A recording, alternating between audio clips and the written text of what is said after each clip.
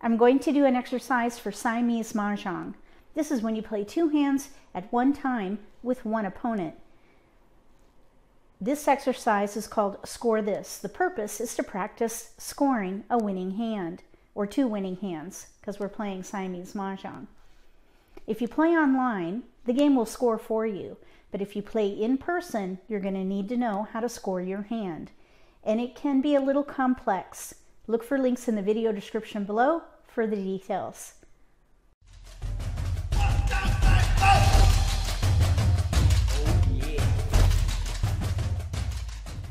If you're new to Mahjong, or if you already know how to play and just want to build your skills, consider subscribing to my channel. That way you won't miss anything.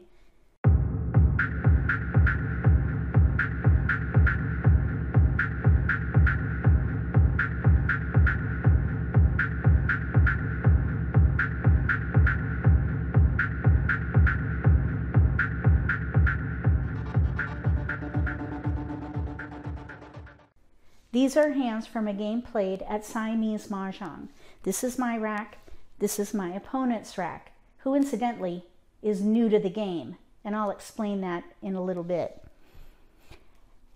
In the end game, we are in the fourth wall. I was working on a pure hand, which is a double value hand. So my opponent discarded a 5 bam, so I took it and decided to do a staggered win. So that's when you declare Mahjong with one hand and later declare Mahjong with another hand. So this hand was declared first, and then a few turns later, this player discarded this hand for the quint. So we have a jokerless hand, and we have a quint discarded by our opponent.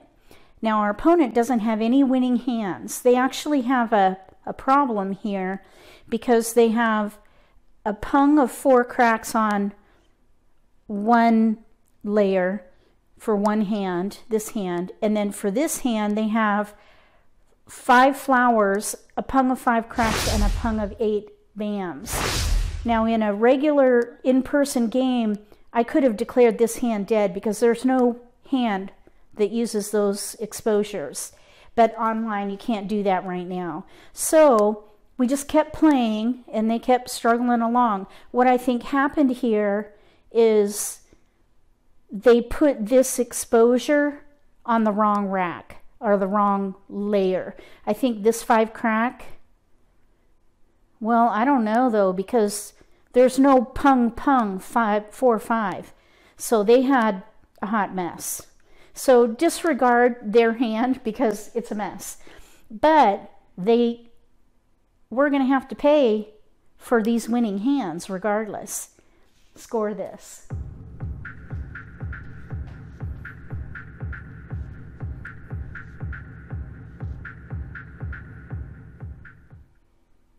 Since this is a staggered win, the opponent will pay single value for the first hand. This is jokerless, so you double that value. That would be a 50-point hand. And then this hand would be double value because it's the second hand. So this is regularly a 45-point hand, so we'll double that for 90. So they would pay this player 140 points. There's also a discard penalty for the second hand. They discarded the 2 dot, so they would pay an additional 20 points. Siamese Mah Jongg is a lot of fun to play, and it's very challenging, but it's intense too, so you got to practice. If you play in person, you got to practice scoring too, because you're going to be responsible for announcing the value of your hands. Look for a link in the video description below for the details on how to score a hand. If you like this video, give me a thumbs up. If you haven't subscribed to my channel, consider subscribing. Click the little gray bell if you do. That way you'll get notification for when I post new videos, and you won't miss an opportunity to learn a new strategy or pick up an insight to the game that could give you an advantage at the table. Between now and the next video, may all your picks be keepers.